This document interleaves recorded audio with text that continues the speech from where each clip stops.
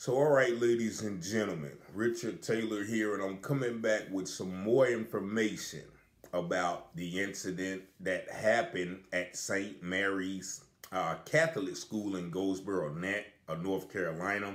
Now, for the past 2 days, I've did two videos. The first video was alerting the public to the situation where a 10-year-old black child has underwent bullying and racial slurs for about a 3-month period.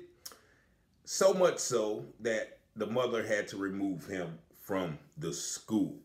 Now, the second video that I did was focusing on a police report that was filed by Lieutenant Wayne County Sheriff Officer Christopher Peden.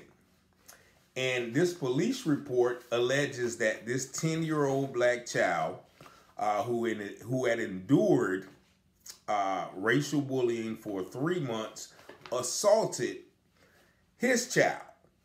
And this report was filed on February the 29th, and the alleged event happened in January, almost 2 months 2 months before the report was filed, which speaks of retaliation.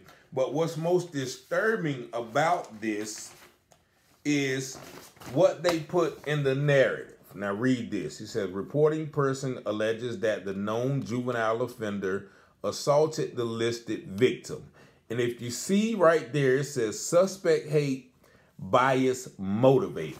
What they're basically doing is trying to charge this 10-year-old child with a hate crime after he has been deliberately targeted for months.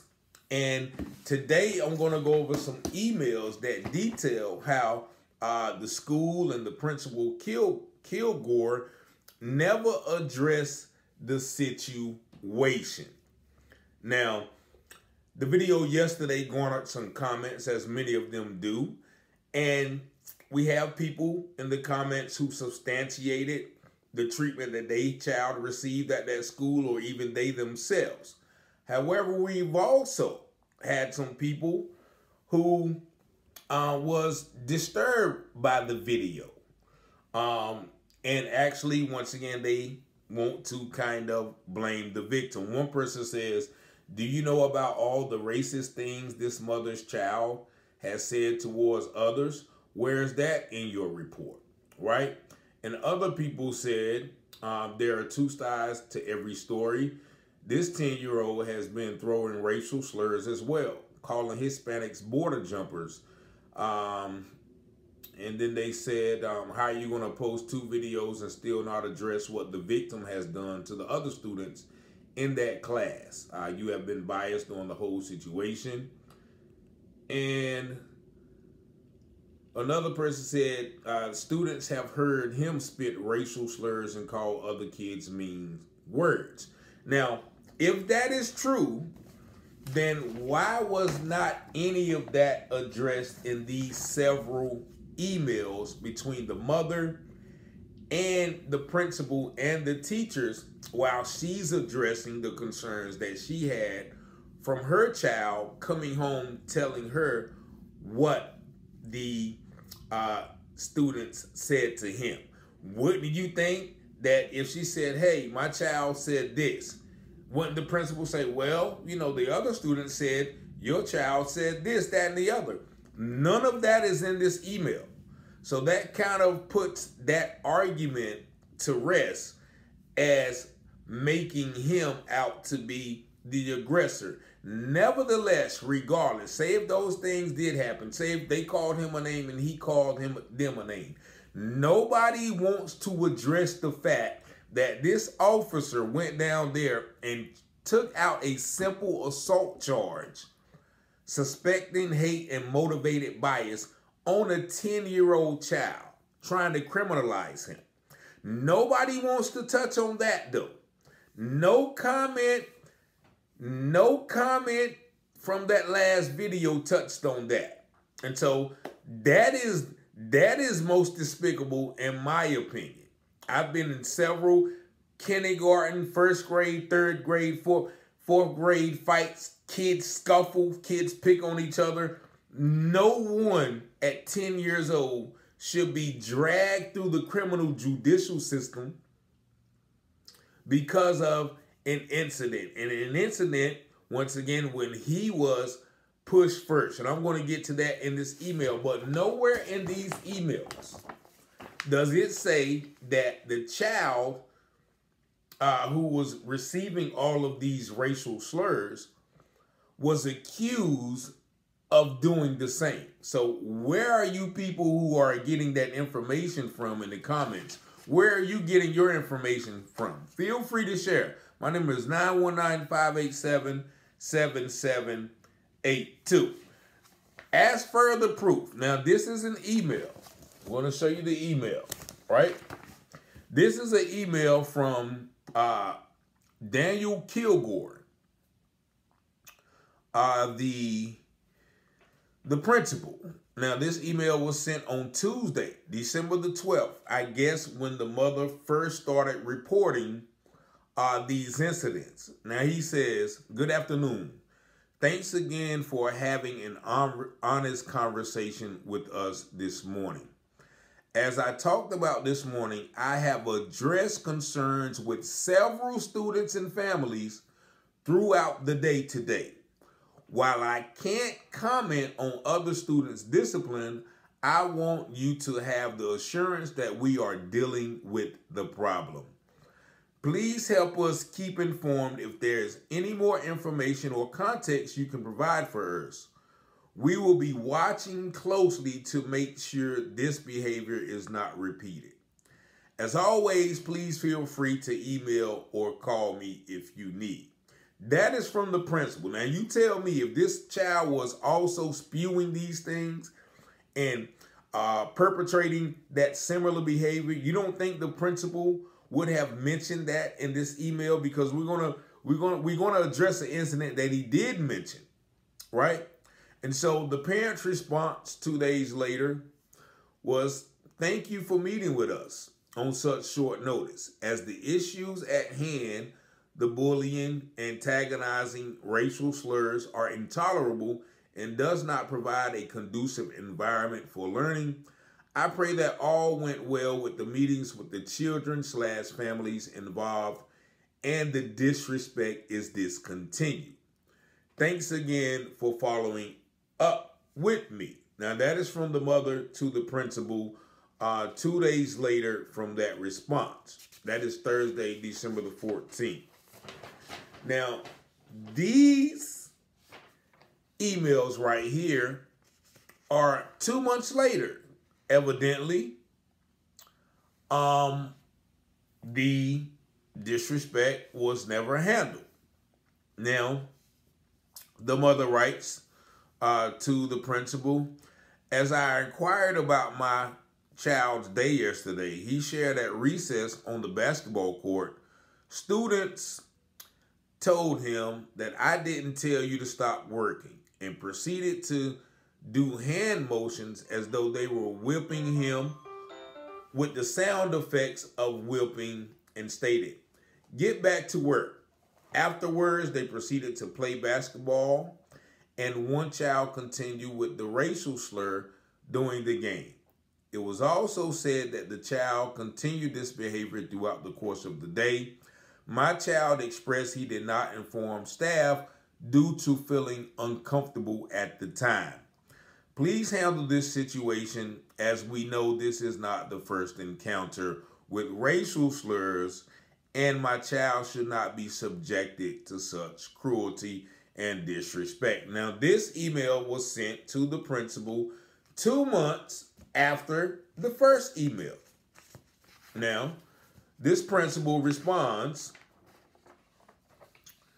the same day, 9 in the morning. This is Daniel Kilgore. "Good morning. Thank you for letting me know about this. That is disturbing. I will be addressing this issue today with those boys. I may ask your child for some added context as well so I can hear what is happening from him." Once again, this is 2 months later. Never once did this principal say, "Hey, well, he did this. He said this." He's being mean to other kids. If those things were happening as the people in the comments allege, then the principal probably would relay those things to the mother, right? Correct? So, 2 days later, the mother asked this teacher, he says, "Good evening. Mrs. Morrison, I would like to ask, why was my child questioned about choosing to be around the same boys who directed racial slurs toward him? Is this in any way assisting to resolve the problem? I will be more than happy to answer the question at hand. My child is not raised to reciprocate negative behaviors towards wrongdoers. Instead, he is taught to be the change he would like to see. Is this not what the teaching of our Lord and Savior Jesus Christ? Would you rather he hold a grudge and disengage with his classmates? Previously, there were a set of children who he temporarily separated himself from due to racial comments.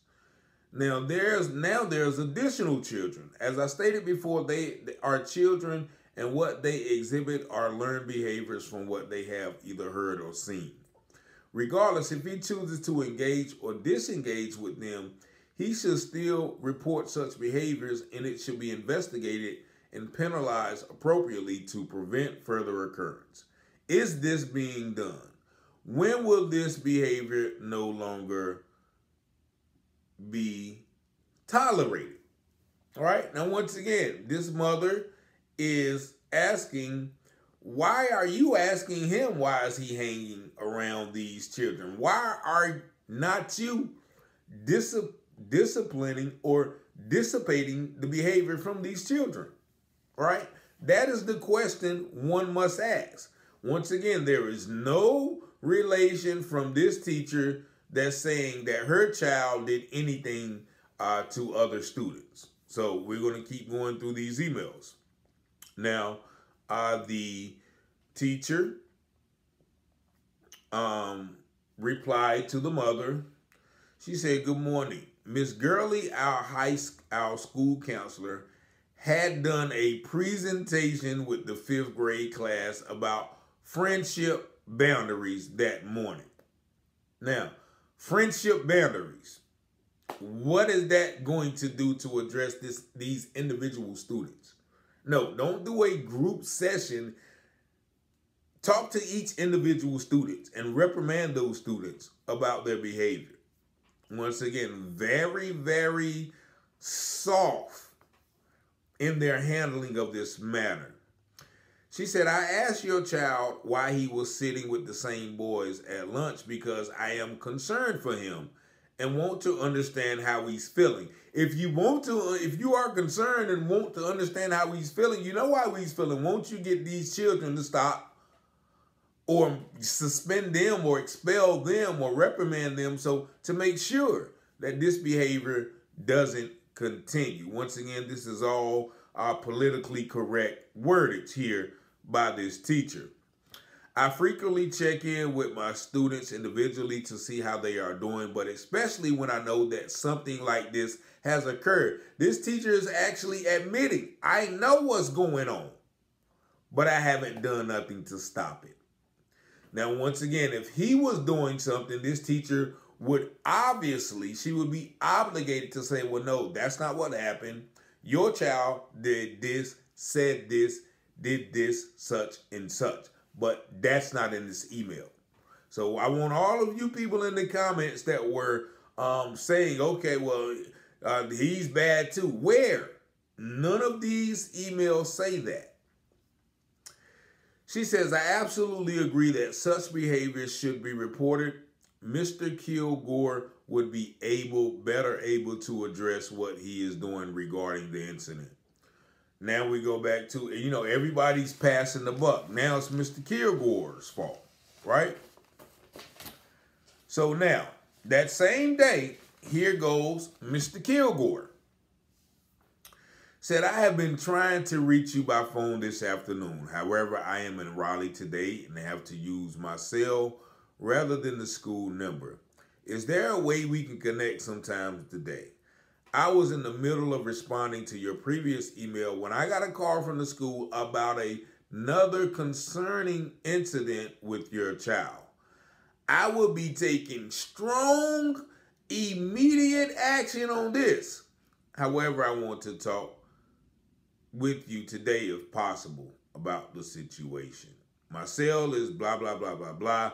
I will be in a principal's meeting for the next 2 hours or so, but I will step away if I get a call from you. I'm sorry I have to contact you about this. This situation is unacceptable, and I want to address it with our other students immediately. Now, once again, I thought you did that 2 months ago, right? Here he is once again saying he's going to address the situation and he's going to do it strongly. However, as we see, nothing was ever done. I want to continue with this email. We've got a couple more to go. Just bear with me if you can. Now, this is from the diocese on March 7th.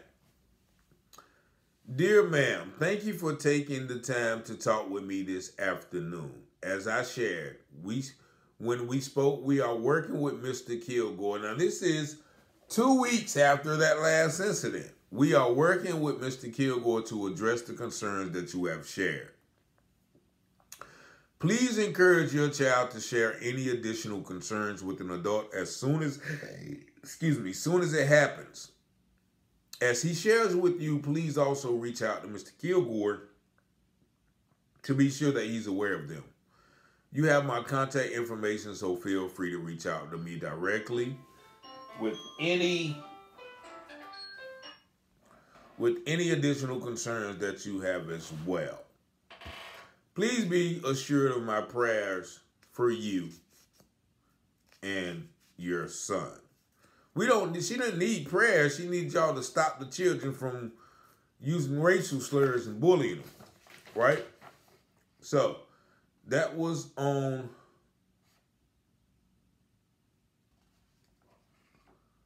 March the 7th. Now, the mother responds to this lady, who is the archdiocese.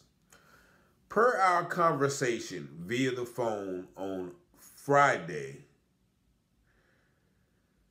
February 23rd, which is the date that the principal asked her to speak with him, you mentioned you were going to be delivering hard reprimands, which consist of suspensions to the students who inflicted racial slurs upon my child, and sent out letters to all families to bring about awareness of the negative culture that exists within the school and to help alleviate the issue. When do you plan to take action? The lack of urgency to alleviate this subject matter is concerning. Furthermore, I learned today that my child allegedly slapped and threatened a student last week. The incident was said to be reported to law enforcement.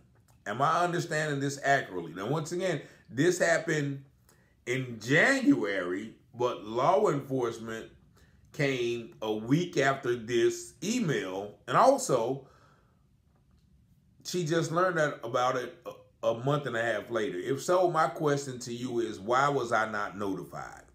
I understand you may not be able to inform me of the student's name, but you can inform me of the law enforcement officer's name.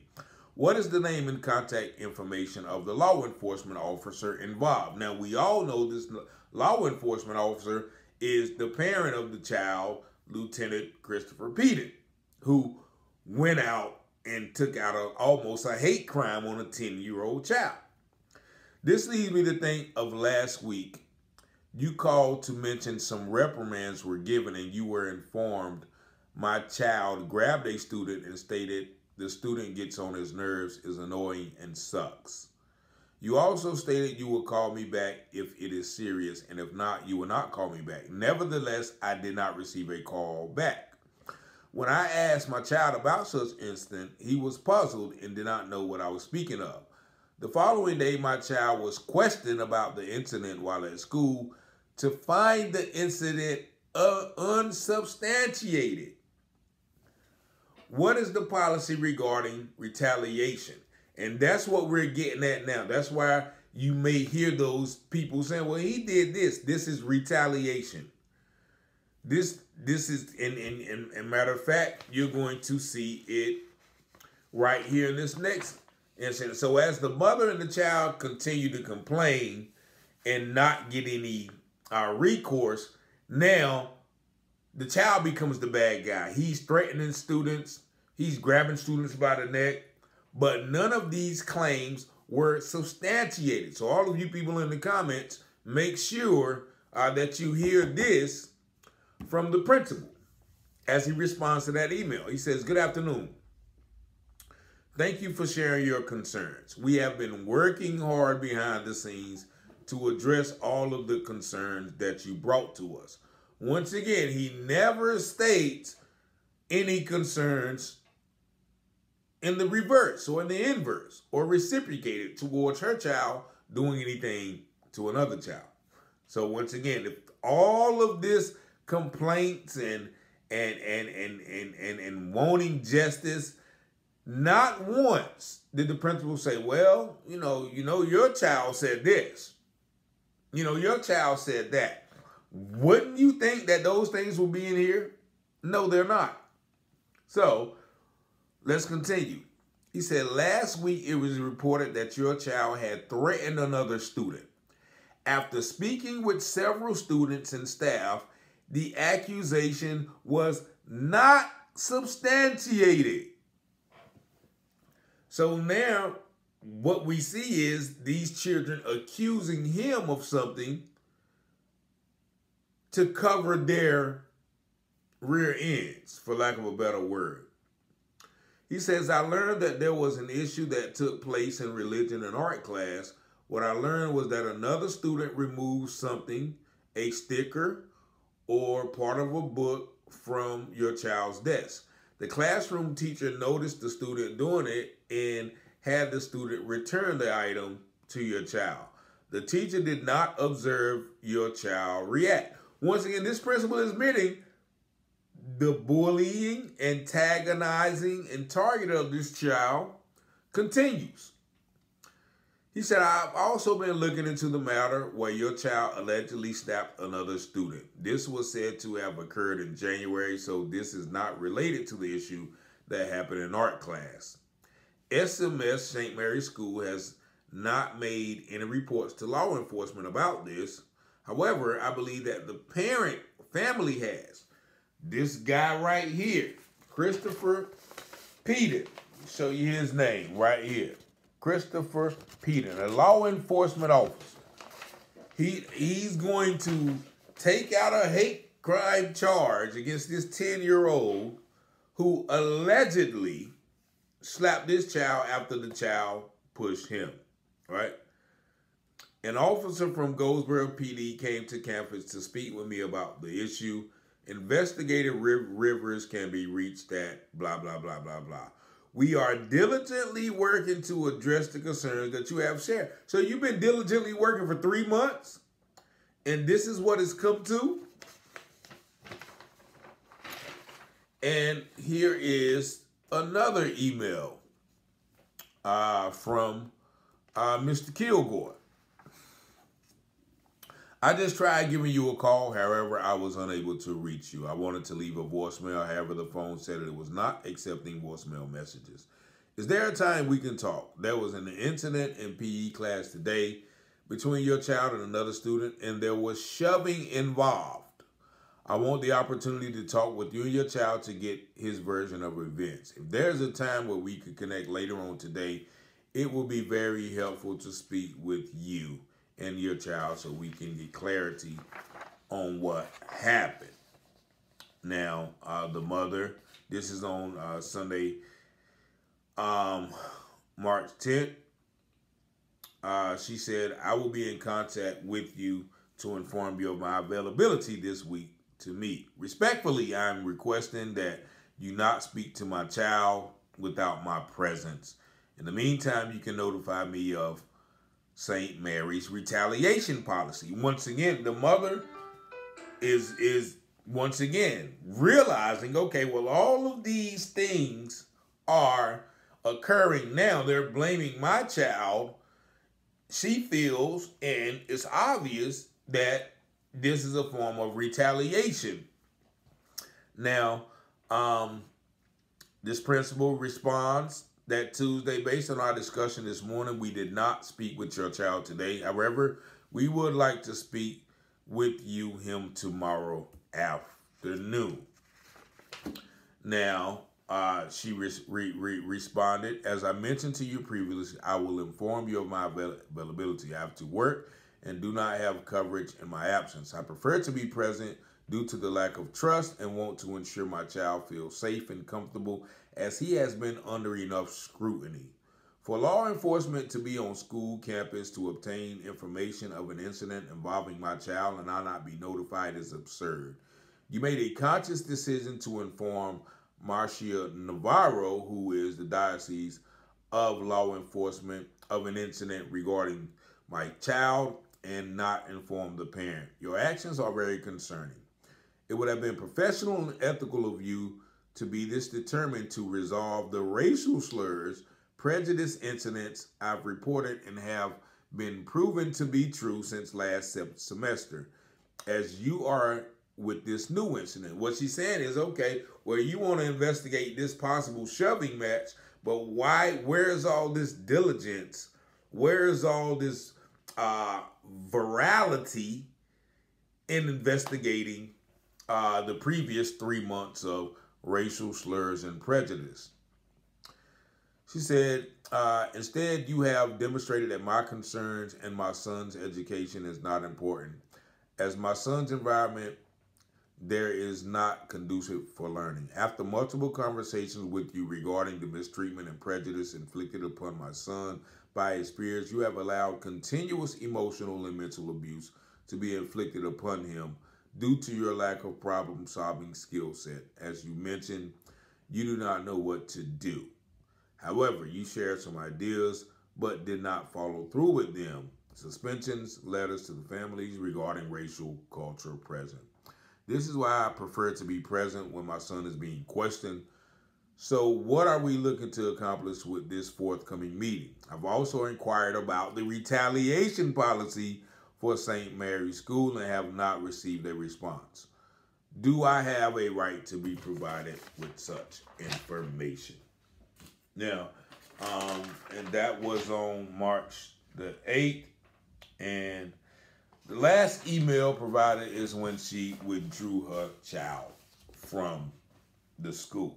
Now, as we see that this principal, this teacher, the archdiocese, whatever her title is, all of them knew about this continued bullying. Actually, he admitted it. I know what's going on. The teacher said, I know what's going on. And actually, tomorrow I'm going to play the meeting, where at the beginning of the meeting, once again, he says, well, we've got a mess here. We've got a mess. Basically admitting that, this child has been targeted. Now, nowhere in these emails, once again, and nowhere in that conversation that I've listened to, was there any allegation, any mention of this child doing something to other students. The only one incident that they said was found to be unsubstantiated. So, this is what is going on, behind closed doors. And, as my brother Malcolm X said, if you're not careful, the media will have you thinking that the criminal is the victim and the victim is the criminal. Now, as we see from this police report, they have this 10-year-old child who has endured documented, proven racial mistreatment, now being charged, possibly charged, with a suspected hate and bias-motivated crime. Y'all answer that question, though, before you start trying to say, oh, the emails are one-sided and, all. What instance should a 10-year-old child be charged with a hate crime following a elementary school scuffle. Don't be silent on that. Call me direct, 919-587-7782. Because you're quick to say, well, he was calling names too. Not according to the principal, not according to the teacher, not according to the Archdiocese Navarro. Well, you know, he was being mean. Where?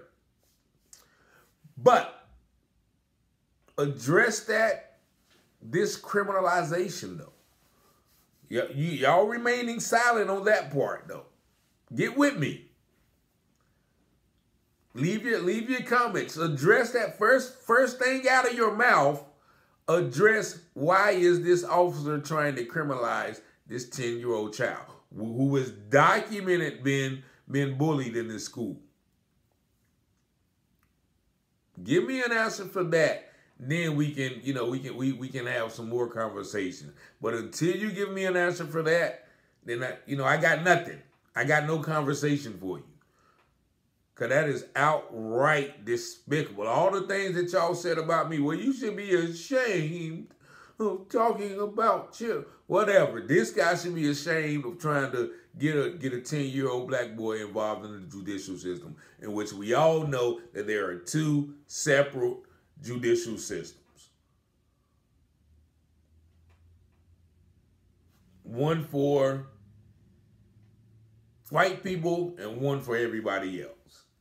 So, that is the gist of this video. Once again, I just wanted to go through these emails to address those comments saying, well, he was the bad child too. Where? And we're going to listen to that 52-minute meeting. Maybe not the whole meeting, but we're going to listen to that meeting between the parent and the school official tomorrow. So y'all tune in, 919-587-7782. Peace and blessings.